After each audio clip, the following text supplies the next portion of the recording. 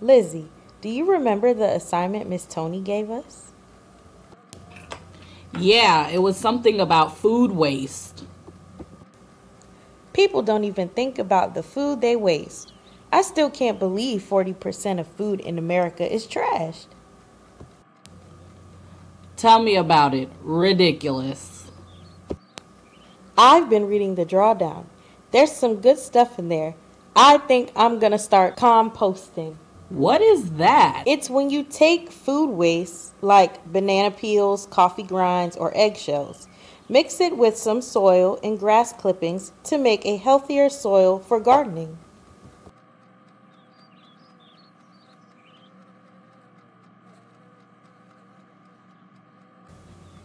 Nope, not me. No way. You can have that one. No, I can't deal with the worms. I think I'd rather concentrate on the 3 R's. The 3 R's? Yeah, reduce, reuse, recycle. Don't buy what I don't need. Reuse and recycle everything I can. It's Adrian. We were supposed to meet him at the cafe. We're late. We gotta go. Meanwhile, at the cafe.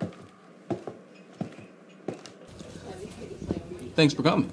Not sure where Lizzie and Gabby are. Those two are always late. I want to run this idea by you. I'll catch them up later. Of course, Adrian. What's up? What's your idea? Look around. What do you see? People eating. Yes. But what about the food they are not eating? The wasted food. Even the food scraps in the kitchen. It goes in the garbage. Such a wasted opportunity. We can collect the wasted food to generate gas and nutrient-rich fertilizer through a biodigester, but I don't know where to start.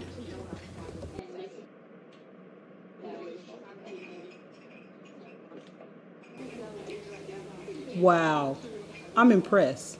I think you need to talk to Dr. Culhane at the University of South Florida Patel College of Global Sustainability. He can definitely help you with that.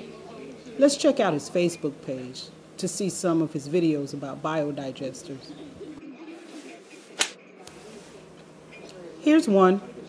Hi, I'm T.H. Culhane for Solar Cities, and this is the world's first home basement biodigester, a device that takes food waste from the garbage disposal in the kitchen upstairs and turns it into clean cooking fuel for all our meals and organic fertilizer for growing our vegetables.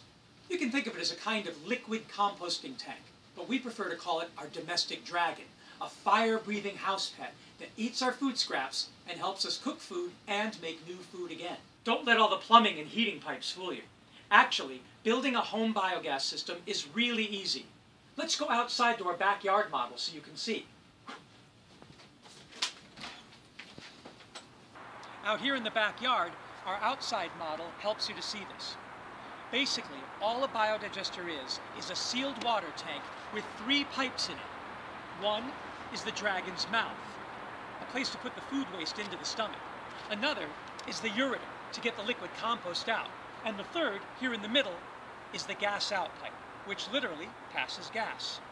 In this homemade biodigester, we've put a window in for solar heating, and we use foam insulation to keep it warm.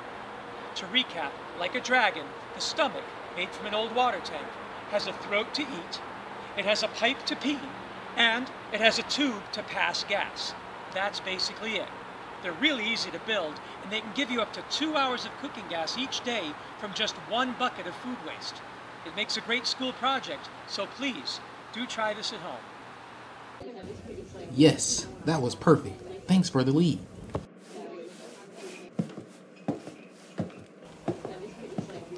Good job, Adrian. Okay, see you in class. Make sure you call Dr. Culhane.